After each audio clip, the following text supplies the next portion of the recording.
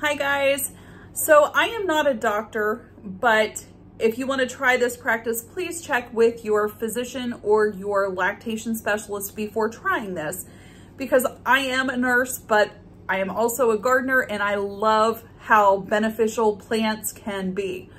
So did you know that cabbage leaves contain a compound in them that can help with anti-inflammatory issues?